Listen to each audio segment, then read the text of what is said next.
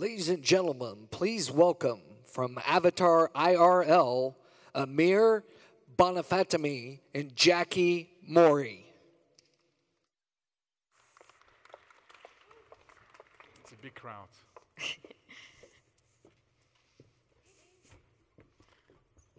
Good Hello, fans everyone. here. Oh, we got that one in there. Wonderful. Can you hear me? Can you hear us? Very nice meeting you. This is Jackie Mori, and I'm here myself from XPRIZE. Well, happy to have you, and we're going to start talking about something very interesting, which is a new prize called Avatar. And there we go. Let's start. So, how many of you know about XPRIZE? All of you. So you probably know that we are probably the world's largest prize organization company, and we create very large challenges, as we call it, to solve the world's grandest challenges of our time. Or other way said, try to make the impossible possible. This is our motto, and this is what we are striving for. We're very excited today to present to you one of our latest prizes. But let's start first by giving you a snapshot of how XPRIZE came to be about and what was the inspiration behind it. You probably remember or have heard about a competition that happened many years ago in 1919. Was the Spirit of the competition was going from New York to Paris on a plane, and the competition was $25,000, and it was given by a French hotelier, and the idea was to basically promote the space and commercial aviation. A number of people applied, and the winner was Charles Lindbergh, which was, excuse me, not really the most trained pilot or person, but he managed to find a way to travel from the Atlantic and win the prize. The output of this prize, which was $25,000, was that many companies tried to create a plane and fly and win. And the winner, Lindbergh, had actually less capabilities and money than many others ones, but he won. The output of that was that it opened up a whole commercial endeavor. Right after that, about 300% more people tried to get a pilot license, increase in licensed aircraft by the first year. A number of, I think probably 30 million people visited the Spirit of St. Louis, which is a plane that was born. And about more than a few hundred startup or companies were created at that time, tackling this new industry, which was commercial airline and going into travel. So that was basically the inspiration of what Peter Diamandis, the founder of XPRIZE, read in a book and found a way that started XPRIZE. His dream was to go to space. And to go to space, there's really no way to go to space if you're not in NASA or military. And he wanted to do that. So he designed a prize at that time inspired by Charles Lindbergh to go to space. And the prize was designed the following way. How can we find a way to go into the atmosphere, fly 100 kilometers in altitude twice a week with a 3-person crew? That was the design. So he just basically created that and find a sponsor to put $10 million to give the prize. This prize was, of course, welcomed by many people, 26 teams exactly, from 7 different countries. And the interesting part is that for a $10 million prize, those teams spent more than $100 million to basically be able to create that plane and win. The winner of that prize was an engineer called Bert Rathan, and the spaceship one was the plane that he designed and flew and actually won the prize.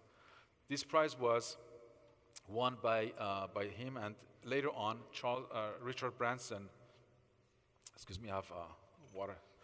Richard Branson purchased the license of this plane and started Virgin Galactic. Thank you very much. So that was really the launch of XPRIZE. XPRIZE got born out of this prize, which was Spaceship One. And Spaceship One opened up a whole industry which was going to space. At that time, entrepreneurs didn't go to space. They were building software, they were building hardware, they were doing other things, but space was not an opening for anyone.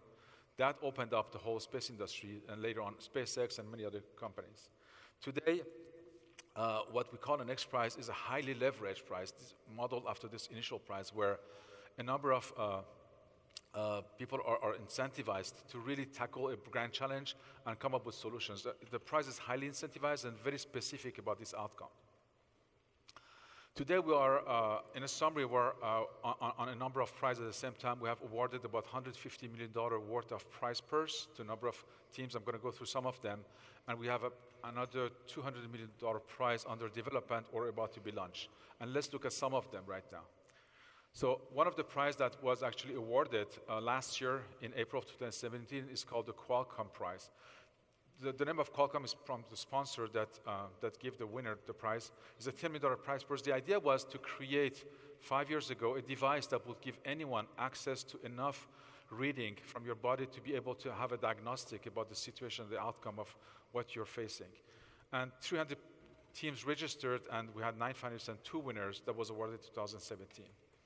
This was inspired by the movie Star Trek, where, if you remember, there was a little device called the tricorder that was used. Another prize that we're very proud of, which is running right now, which is called the Global Learning Prize, and funded by Elon Musk himself, is a $15 million purse prize.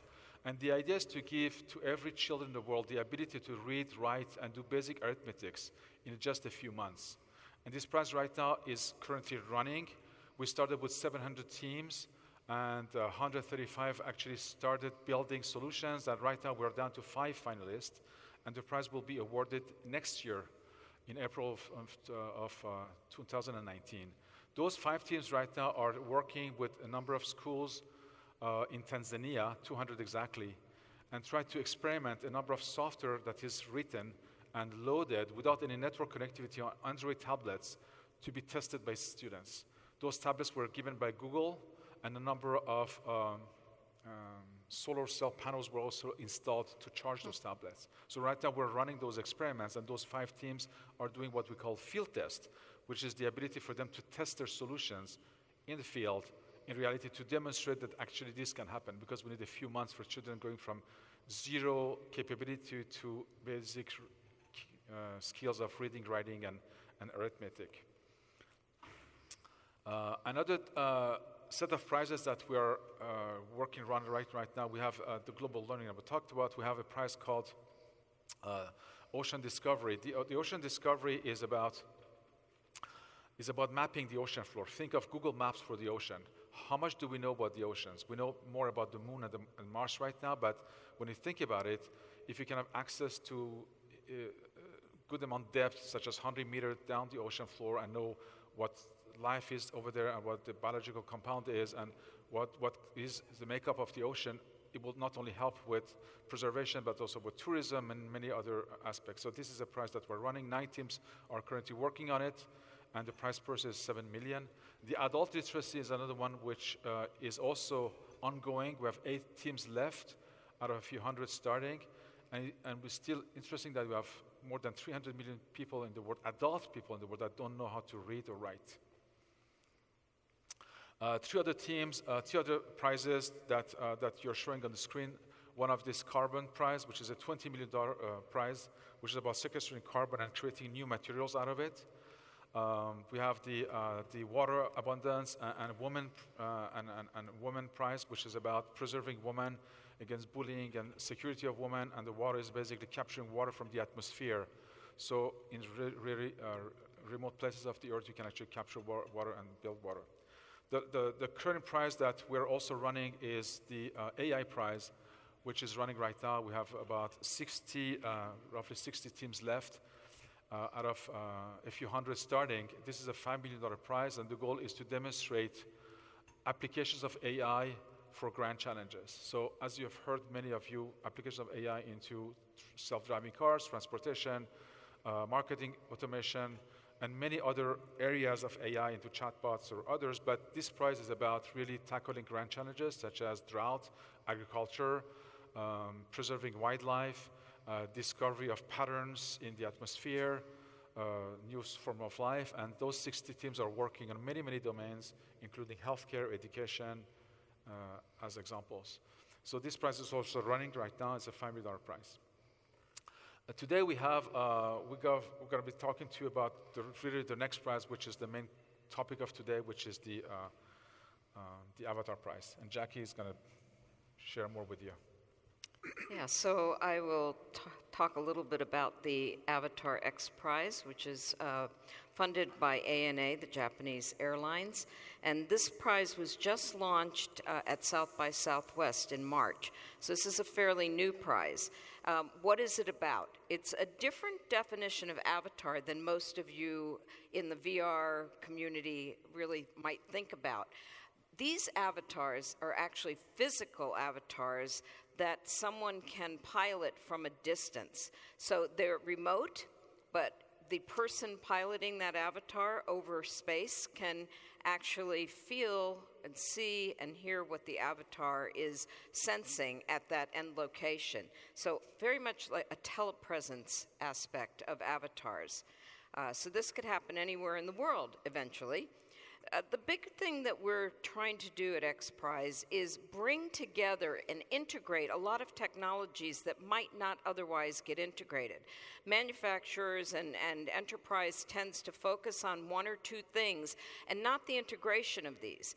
This Avatar Prize probably has more domains that need to be integrated than anything that's ever been done by XPRIZE. So it's a big challenge, it's a big risk, but we're really excited to see what comes in. So not just improvements, but total transformation, things that can disrupt the way we live, work, travel, and connect with each other.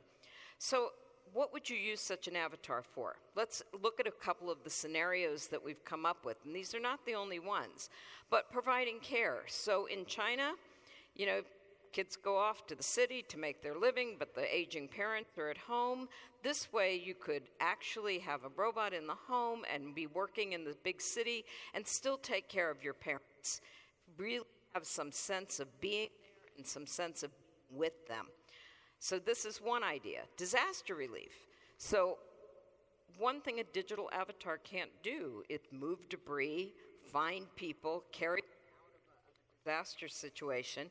So a physical avatar would be very, very helpful in that kind of situation. Or if it's too dangerous and you don't want to send a human in. Robots probably are going to be a little more expendable than humans. And then multi-purpose ones. So imagine a day when everybody has a robot in their closet, and it's a multi-purpose robot, and you need your washing machine fixed, so the washing machine repairman jumps into your robot from a distance, doesn't have to make a house call, you don't have to wait for him, fixes your machine. Or that same kind of robot could be operated by a surgeon who needs to do an emergency appendectomy. So that kind of multi-purpose robot could be very, very helpful in the future. So I'm going to let Amir talk about how we even get to such a prize like this, because that process is fascinating. So as you discover more about examples of prizes that we have launched before and this one particular one, let's go through the perspective of how this one came about. Obviously, the combination of collaboration between man and machine is a big topic in the background. We believe that this is not about man or machine, it's about collaboration between the two. And physical avatar, a robot, is a good example to showcase that. So what we do is that from a design perspective, we gather every year a number of ideas. Those ideas are nurtured by a number of teams, and those teams take between 4 to 5 months to think and design what a prize should be and what the prize impact could be. And then they expose it once a year to an event called Vision Years that we organize. And that event rallies about 250 people coming from all walks of life for us to get a feedback on how they perceive, what they think is the timing right, and what with the impact method or criteria that we have come up with makes sense to them. So this initial step, basically think of it as a beta version, as a prize design effort. So at that time, about a year and a half ago, almost 2 years ago, All Nippon Airways sponsors a little team of 4 people trying to work on a concept of an avatar, simply because they thought that the future of travel and transportation might not just be a plane. It could be us being able to transport ourselves somewhere else. And what would that mean? How can we transport? Should we beam it ourselves, or should we, which is too far distant in the future and too much probably unrealistic today? What could we do today with a combination of technologies? So basically, they basically sponsors and work on this and thought about an avatar that could benefit humanity as a whole. That would be the design of it. And of course, This was one of the 9 prizes that we have. We have basically 9 teams competing. One of them was about cancer, and the one was about carbon sequestration, and Avatars was one of them. But Avatar was awarded, right, at 2016, which is our yearly design competition, if you will, the proposal which was deemed ready to launch. So because of that, we took another 9 months to design the prize completely, and Avatar was the natural sponsor. And they said, we're going to give a $10 million purse to whoever is the first team that could create a set of technologies where a physical avatar, multi-purpose physical avatar, can be remotely controlled by a human in so many different scenarios that Jackie mentioned. So the winner has to do this. This is how we design the prize, and this will evolve, of course. But the winner team will have to combine a number of technologies to demonstrate how a robotic avatar will be able to allow an untrained operator to complete the diverse set of tasks. For instance, if I'm a doctor, I'm not a trained operator of a robot, but how easy should that be for a doctor or for a plumber or for a firefighter to be able to control remotely an avatar, to be able to handle a task, which is a medical task or a physical task of saving someone in disaster recovery. And it has to be done within 100 kilometers away. So it means a number of things. It means that you have to have network capabilities. It means that you have to give the person who's the operator capabilities to see remotely with VR and AR and others, and Jackie will explain that. It means that also you have to have some form of AI in it in terms of capturing and having machine vision capability to detect objects, and you're going to hear about that a bit sooner. So this is basically what the prize has to do. The winner has to do this to be able to be rewarded the $10 million. But let's look at the timeline. Right now, we are really at the beginning phase, or where teams are starting to register, and we're getting public feedback on those guidelines. The guidelines are pretty much the competition manual of how a team will spend the next 2 or 3 years to compete. And we basically expose this on our website to the general public, so everyone can give a feedback on whether they want to add something to it, or they think something is not critically important, or anything. And we have feedback from experts in the industry, we have feedback from academics, we have feedback from anyone. We capture those, and then we publish those guidelines. Teams are going to be competing to be approved as a competing team between now and end of this year. And then they will have yearly milestones to deliver some of those results, and the competition will end in 2021, where the prize will be awarded. One question is that many people ask us is that why should they compete? Well, this is a good question. Some teams are extremely technical, some are not technical. Some are coming from a domain of expertise such as medicine, but they're not thinking about the robot or any form of technology to do that. So the competition really is for us an opportunity to leverage the crowd and come to participate and develop breakthrough solutions. Typically, an XPRIZE is created when the market may not think of that opportunity as a market solution. For instance, venture capital will not invest into a startup just doing this, because this is too much of a take. Or governments may not be interested in funding projects that do that. Of course, for instance, DARPA may have a competition on robotics, but they may not push it this way, which is for a 3 or 4 year period, you're going to solve problems and not the technical challenge only. So because we're thinking about breakthrough solutions, we need the crowd to come and join forces and to come up with ideas and scenarios where that leap can happen. And there are many reasons for people to compete. Of course, the prize purse is a motivation, because it's a non-dilutive gift, if you will. But it's also about joining a movement where sometimes we have seen in the XPRIZE that some teams have been started by 2 moms, and they had an idea about education, and they gathered around them specialists in education, specialists in technology, policy making, and they created a team, and they just wanted to be part of that. It's also for teams to be part of an ecosystem. We have access to the best minds, best experts in any area, and there are expert advisors, supporters of those teams. So for a team, is an opportunity also to be accessing that group. It also gives global media attention. All our teams are getting visibility. We do yearly summits in different parts of the world. We expose them. We have ways to get them presented to funding sources, to media, to get attention about why they do this and what their thinking is. It's also a validation because by being exposed to a much larger ecosystem, is a validation of your ideas if you're a team. It's also allowing teams to keep their intellectual property.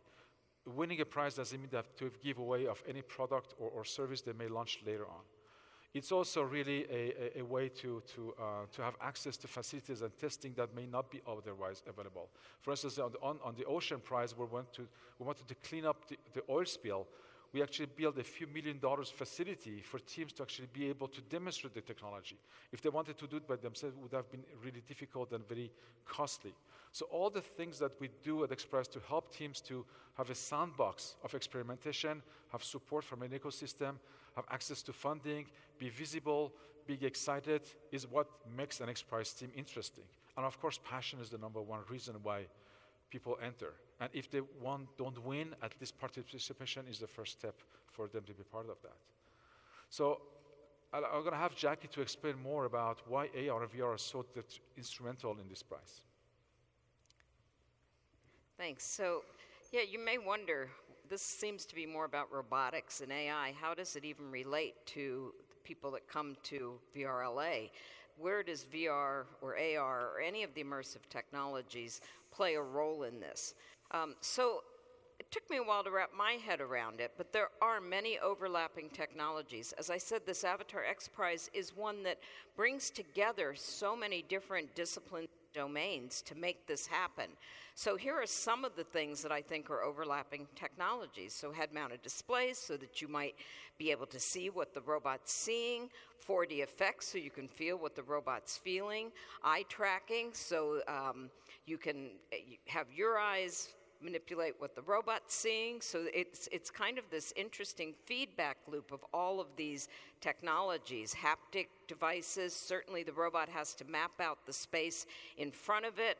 There's a lot of AI, so the robot can figure out what's happening and relay the right information back to the operator.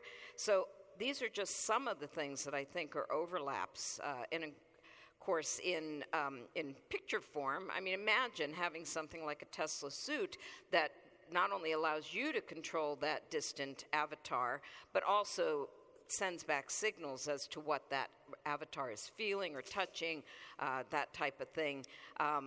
Being able to control stuff with VR technologies is one of the first ways, I think. But I think as these teams are formed, they're going to find more and more ways that they can bring in people from the AR and VR immersive technology communities to really be part of a team.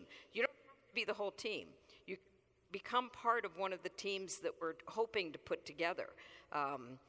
So that's some of the ways that it could work. And the registration is now open, so you can say that you're interested, and we're going to actually probably do a little more putting teams together so that we can get the right mix of these technologies and experts working together to come up with something truly unique and truly transformative for humanity.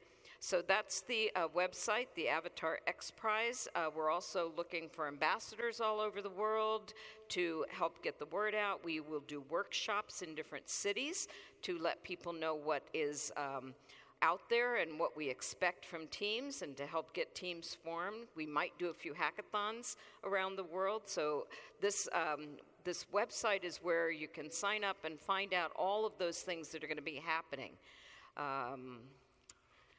We'd like to thank ANA. So this is a Japanese airline that is funding this prize. The future of travel may not be getting on an airplane, which I think is awfully amazing for them to think that the future may actually be a very different business than what they're in now, but it's all about connecting people. So we really thank them. A little video for you.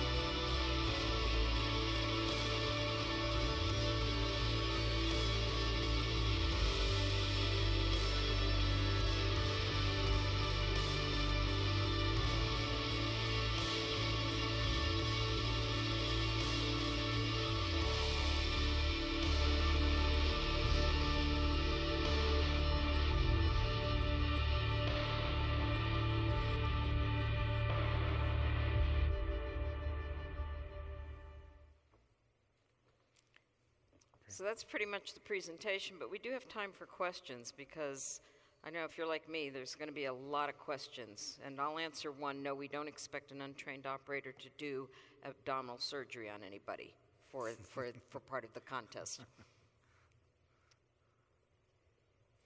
we have microphones that will be passed around. We can't see you too well, but we'll hear you and answer. Keep talking. Can you hear me? Okay. Yes. Perfect. Hey, good afternoon. A great presentation, very exciting and stimulating. Two questions. So you mentioned in the beginning that the venture capitalists, they don't want to come on board now because of the risk, but then when you go through the tests, and the technology is at a higher level and ready to deliver, do they come back in later? And that's kind of related to the end game of, so how does the developments transition to commercial application to the industry where you've got the community that's going to benefit, and then you've got stakeholders that are investing? I can take that. The venture capital industry investors are always on the lookout for product and services and companies that will make a large return and impact on society. It is not always evident from the beginning of a competition what the teams are going to be creating in terms of product or service. There is sometimes a lot of thinking that happens. So some teams actually are startups, and they're already on the verge of building a very clear product, and they compete in the competition to have a better visibility, better opportunity to deploy, or they have no idea about the product services. So that interest from the VC committee is very high at the beginning of a competition. Sometimes some teams are already funded, sometimes they get funded 6 months into it. Because teams keep their intellectual property, they are at free will to develop any product or service they want. And we have observed that usually the first year is the mark where a number of teams have a more clear idea about what that product might be. And in addition to the competition, they go on their own way and raise funding. Many teams are academic teams. Many teams are formed of multidisciplinary elements, such as someone working in government or someone working in academia. They may not think of creating a company at all. They just want to tackle that problem. For instance, on the Qualcomm Tricorder Prize, the team was a team of 3 doctors. They were working in a hospital in Philadelphia. They had no idea about creating a company and to raise funding. They just needed resources. So those resources might be grants, might be funding, and sometimes those conversations may reveal opportunities for teams to create a company or to be part of a larger ecosystem or to join other teams. And we see a lot of movement between teams. So it's a very interesting ecosystem that develops itself. It is not a typical incubation or a typical way that we can see out there. I hope I'm answering your question. I had a quick question about this project. More so than some of your other projects, seems like it's a higher order technology kind of project where you have a lot of base technology that already exists that's probably going to have to be integrated in this. How much are the teams expected to innovate, and are they expected to innovate is one team expected to innovate in all areas in order to achieve this, or do you expect that there'll be a robotics portion group and a control group and a visualization group that are different groups that are working separately or maybe across multiple teams? I'm going to answer in 2 steps. Maybe Jackie has some answers first. So if you look at the guidelines, go online and look at the guidelines, and it actually says what we're expecting the test to be. So you will need to put those teams together to have the robot do whatever. It might be, push a wheelchair up a ramp, figure out the meds that someone has to have, give them the meds, talk to the doctor. There's a number of those scenarios on there. And then they're scored, so then the high scores would get that. So they might not have one component, but overall they would get as much as they could integrated to meet the challenge and the tasks. So what we're really looking for now is feedback on those guidelines. Some of those tasks are very simple. Some of them are fold up the blanket and put it on the shelf. It's still hard for robots to fold up blankets unless it's a blanket folding robot. So, and then a lot of the stuff just hasn't come back yet. What robots sense and how that comes back to the operator, that's just not there yet. So there's some big challenges. We don't expect everybody to get everything perfect. This is a forcing function to see what can work together. And in terms of innovation, just the second part is that usually we see very innovative approaches, more than technology approaches, which is very important because it may be very well that someone in a lab or somewhere has developed a haptic capability that we don't think about. But because teams are trying to research and find out how they can integrate those, that integration creates new methods of solving problems and sometimes new novel ways to look at that opportunity. Many teams are not developing novel solutions because novel solutions usually are done in labs, academia, research. We're not trying to make them researchers. We're trying to say, what can you borrow from research and your own knowledge, and how can you join forces with others that are doing this to actually tackle that? And the guideline that Jackie mentioned is pretty much how we want them to think about it. And we can increase the difficulty or lower the difficulty. If the difficulty would be to a robot remotely, to be able to have empathy and hug someone and feel why they're depressed, well, that might be more difficult than folding blanket, as you mentioned. But we may not need to go there, right? But at the same time, we observe that teams create many new and different ideas that we have never thought about. And this is where the whole white space opens up. These are the unintended consequences of a prize. Hi there, Greg Panos here. If the blanket folding robot doesn't win, it can still name itself Linus. The question I have is, the word avatar has become kind of a catch-all phrase that is a little indistinct today. It used to be more generally referred to for any embodiment that was driven or used as a proxy for a human being. So in this particular context, I think it's being used more or less to associate with telepresence or teleoperation of tasks that are performed. And some of the parameters that you're talking about are a requirement for the device, or avatar, to be performed by a human being live or to also be autonomous. But somehow that there's some human being or human-like intuition or behavior that has been imbued into the whole performance scheme of the device. And the other thought that I was having or question might be, as far as anthropomorphism is associated with avatarism or avatars per se, meaning looking like or a human being, there isn't a strict requirement in the prize about anthropomorphism. It could be some type of device that doesn't particularly look like a bifurcated, two-legged, standing, two-eyed vehicle, apart maybe from the need for stereoscopy for depth sensing. But the people that are starting to apply for this or would be motivated to apply for it wouldn't necessarily do so because they want to create something that looks kind of like a person, right? It would be a much broader motivation that they might have to participate in this kind of prize. Perhaps you might want to speak to that. Well, I think this particular prize is all about inclusive design. So whatever works, and it doesn't have to be. It has to be able to navigate. It has to be able to get around. It has to be able to do certain things. It might need some manual dexterity, but that could be a very different form factor than a humanoid robot. So you're right. We're not saying it has to be a humanoid robot.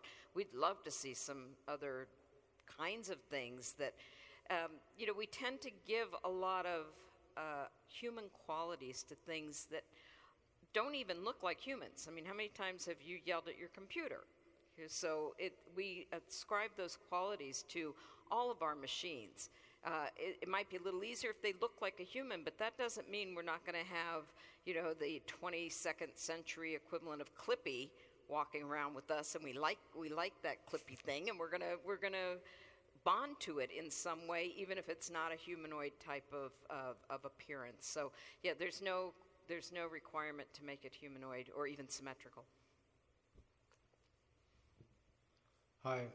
You outlined a few applications that you're looking for specifically in terms of disaster relief and medical applications. Is there a preference for teams to tackle those specific subjects, or obviously I would hope that you would look for people to solve other other challenges, but is there a specific need to address those in the first place? No, these are just inspirational and to highlight potential usage. We are requiring teams to do a certain number of things, and these are the missions or the scenario that Jackie mentioned. So when the guidelines are going to be giving feedback from all of you, hopefully, we capture those and we create a number of scenarios that teams have to be doing to demonstrate that they have the technology, the capability. But outside of that, teams come up with, either because they have an idea of a product we're going to be funded for, or many other reasons, or they're in research, they may go way beyond that. And they could actually find applications that were never thought of. And this is the opportunity. The opportunity for us as an XPRIZE is to open up a whole white space of collaboration between man and machine and have those questions that you mentioned surface and have a more dialogue around it. We're not at all a judge in this, right? We're just saying we create the playground and let's the crowd come and join forces and discuss it. And some teams will win because we have to have a protocol or a framework. But outside of that, the most amazing things happen because individuals and teams come up with the most surprising ideas. And then are the two of you on the judges panel for the final of this? We are not. We're actually we help synchronize and coordinate and put into operations and gather the resources around it, such as experts, labs, and others, and make sure teams have the more resources. But we usually create an independent judging panel, which doesn't talk to us, and faces the teams and evaluate without our knowledge. So we're completely as arm's length and independent. And those kinds of scenarios, I'll say, we don't expect somebody to send a robot out to a disaster area and try and, fix anything. These are more isolated, stepped tests that just say, the robot can do this, the robot can do that, the operator feels this, the operator understands that. They're not necessarily in location tests.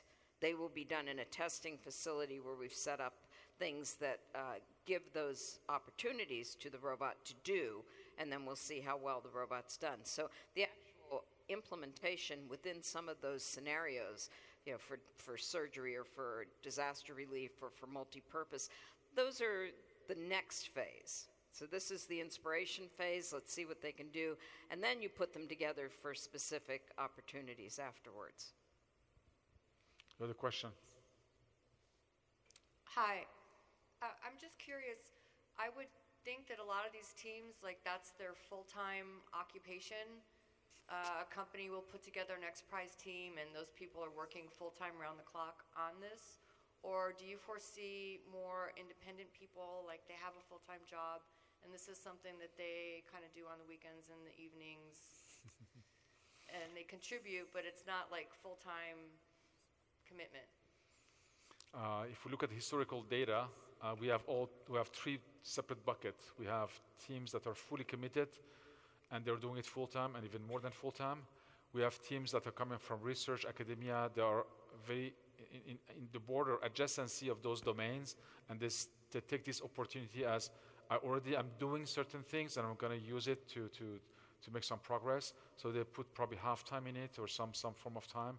And we have the third bucket is teams that are coming from a domain, not the technology stuff for the domain. For instance, they think about health as an issue, or disaster as an issue, or man and machine, or anthropomorphism, and they are getting inspired about forming a team with other individuals to compete. And the amount of time that teams put together is really variable along the life of the prize. Sometimes they have to put a lot of effort at the beginning, and sometimes they have 1 year to deliver a milestone. They may not need to work full-time on it. So it's very, very much depending on the team, on the context, and the timing during the competition.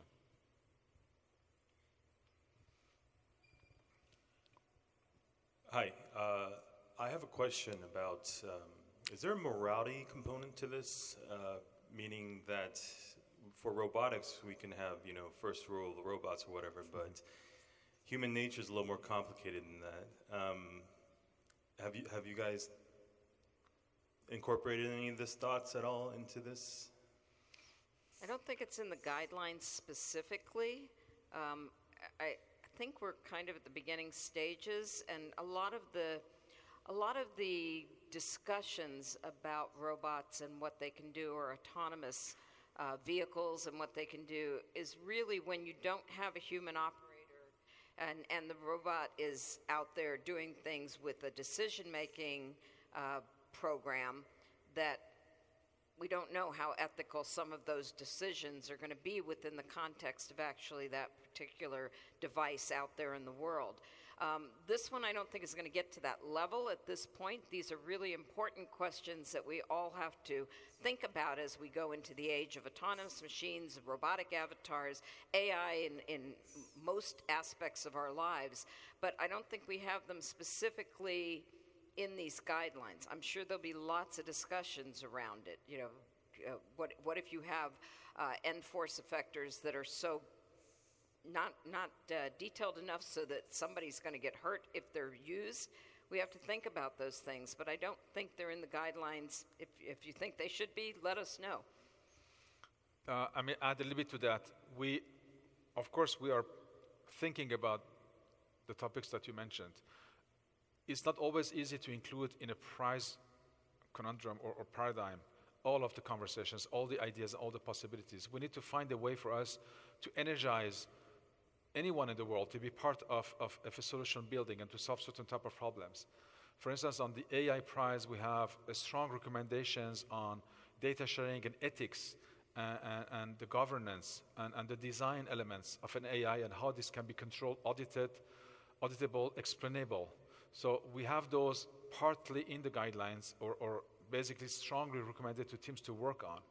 In this specific prize, we may not need to include that, but the crowd or people might actually bring this forward.